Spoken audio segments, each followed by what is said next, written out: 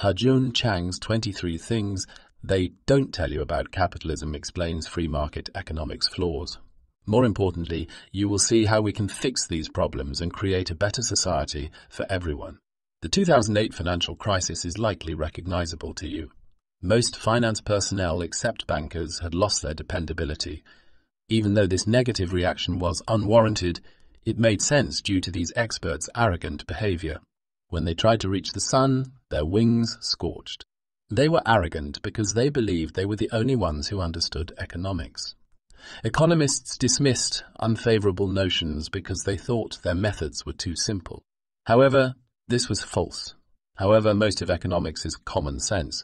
You know the laws for public health and cleanliness when you dine out, even though you're not an expert. The economy's main role can also be understood by everybody. In other words, you don't need to be in control of a country to know that gambling away its wealth is a bad idea. This hubris also led to economic alternatives being dismissed. For a long time, liberalist theory has dominated economics. This theory holds that each person is a tool in the capitalist society, seeking the optimal self-serving outcome when they participate in the economy. In economics, this theory is treated as an undeniable fact. Hence, economists focus more on the theoretical side than on how it operates in the real world. However, economics is considered a humanities field. Therefore, using a different technique in economics is not absurd. In the rest of the overview, we'll discuss liberalist economic theory's key flaws. 1997 Nobel Prize winners in economics were Robert Merton and Myron Scholes. Most of their concepts were founded on the idea that people made economic decisions rationally.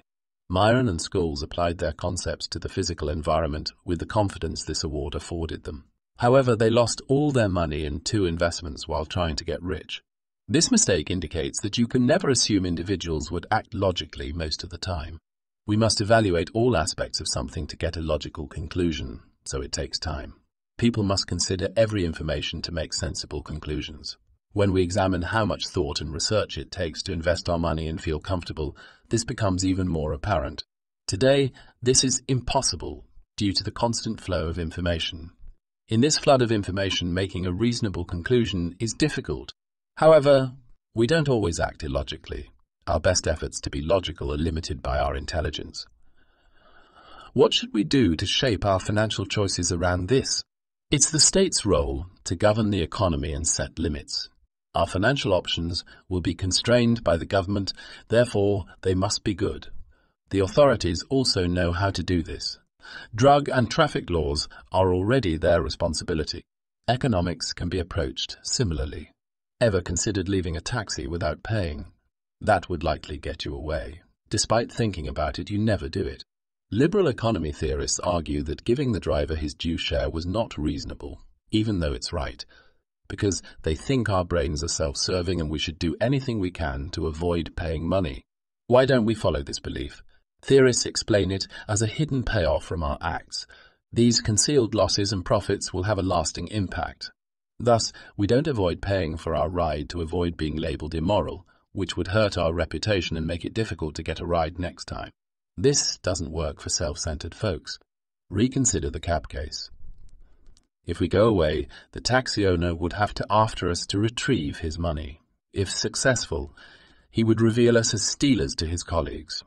He would leave his automobile unlocked and in danger while chasing us. If the driver simply considered himself and not his co-workers, he would not feel the need to pursue such a small sum of money at the risk of his car. Thus, we do not avoid paying for our drive out of integrity, virtue, or trust. Do you think we deserve what we're worth? Fair. You may want to reconsider this desire if you live in an affluent state. If you got your due, your typical payment may drop. How come? Capitalist blue-collars payments are protected by governments. Thus, regardless of work value, these salaries remain constant. For instance, no matter your job, there will always be foreigners prepared to work for less.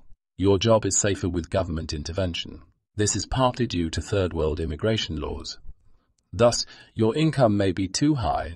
This case also shows that contextual conditions, not ability, determine your income. Even if you're the worst employee in your country, if you're from a rich country, you'll likely make more than the most dedicated employee in a developing country. Workers are paid unfairly in nations too. The upper classes will always earn more than the poorer classes. At the end of the 20th century, administrative workers earned 100 times more than labourers. In recent years, this difference has grown. Does this reflect these employees' value? Doubtful. It's possible they're productively similar. Economically, this income inequality is unfair. What comes to mind when you see an abandoned factory? If you're from an affluent state, you may ponder about the manufacturing sector's decline and mistakenly believe it's over. This sector's data is commonly misinterpreted, causing this error. Although there are fewer personnel in production, this indicates the sector's efficiency. Still, many legislators think underdeveloped areas should switch sectors. However, this would harm the country's finances. Let's explore services. This sector has grown significantly for years. It's still risky to be too dependent on services. Another concern is this branch's inefficiency. The majority of finished products will be in bad shape.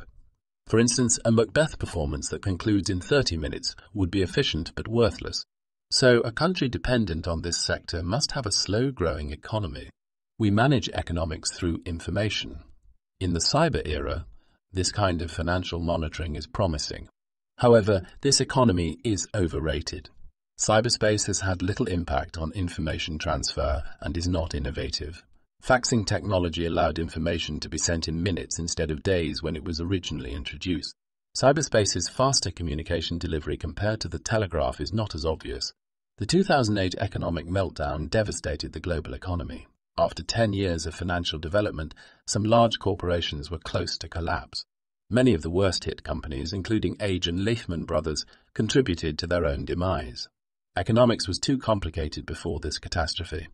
The market needed financial derivatives to survive. They were financially helpful at first, but their convoluted tactics hid their significant danger. These derivatives were produced using safer choices like home credits. This practice made investing riskier. Pools of mortgage loans were used to construct new financial derivatives. The danger rose with their number. Imagine building a tall structure on a little lot. Building something that rises would lose stability. Each floor weakened the building. One more issue. Value decreased as financial products increased. Take building. Imagine if each floor had poorer materials. It would not last long, if at all. Even though this crisis touched everyone, it hit free market participants most. As free market countries, Ireland and Latvia lost 7, 5 and 16%. Ireland and Latvia, which had opened their markets before the crash, experienced 7.5% and 16% declines, respectively. Is state intervention in the economy justified? Liberal theorists strongly disagree. They think it will generate chaos. According to these experts, government interference in the economy invariably resembles the Soviets. State control can improve a nation's finances, notwithstanding these claims.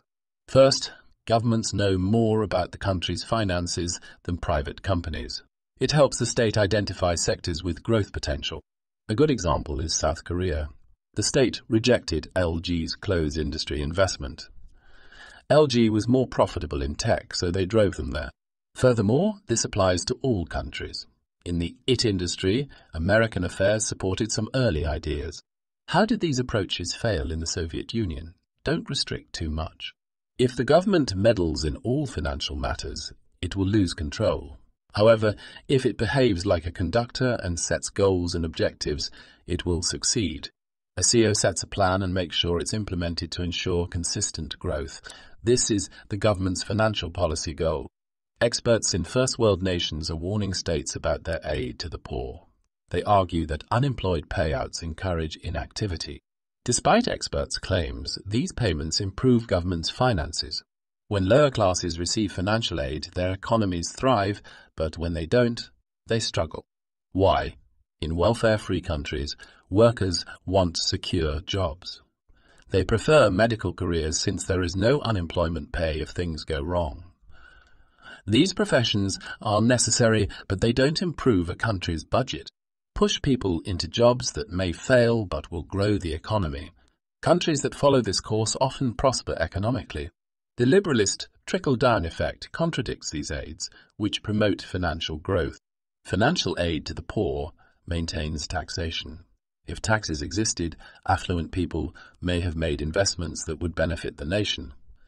This capital would boost a nation's finances and create new jobs. When implemented, this proposal failed. In the 1980s, this idea halted UK and US economies. Capital did not enter these economies. The wealthiest Americans have doubled their fortune since then. Even though they may not realize it, most powerful people in the industrialized world are unaware of how lower-class restrictions affect the world. Despite their self-confidence, they have misperceptions about this problem. Mistaking system failures for economic turmoil in these countries is prevalent. External influences cause systematic difficulties. If so, wouldn't distant locations like Swiss countryside be part of this toil? Another misconception is that disadvantaged nations lack innovation. However, these nations have 40% more self-employment than the West. Thus, this belief is disproven. West nations should solve global poverty. It's true that wealthier nations' economic codes harmed emerging ones. Sub-Saharan Africa was prosperous in the 1970s because it protected its productive sectors from outside forces. Then, developing governments interfered with their economic functions, shaking up the region's finances again. We must remember how the developed world grew wealthy to cease this behavior. The West's market protection caused this. In the US, efforts were taken to ensure at least half of the capital was state-owned. Why not poor nations? The wealthiest Americans have doubled their fortune since then. However, liberalist capitalism causes all these mistakes. Capitalism can organize a nation's finances well. Motivators include profit and capital. Entrepreneurship comes from a desire to succeed, resulting in new ideas and reforms. Capitalism organizes economics well. It organizes society's economic participation. Capitalism provides numerous advantages, but misapplication can pose serious problems. Capitalism is like a car. An automobile can be lethal if not used properly. Unfortunately, capitalism is mostly unregulated. Other options exist. We can improve capitalism. Bounded rationality, which means limiting alternatives to make excellent decisions, can help. We'd need to give the state more economic power to intervene in big finance's bad financial judgments. Thus, the nation must make safer and smarter economic decisions. If an expert advises liberal financial management, think carefully. We have better choices. To achieve a more equal and livable world, everyone must consider these possibilities. Know that your vote counts. Candidates often promise cheaper taxes. Consider the potential repercussions of this action. If government aid is crucial to you, you may want to switch candidates.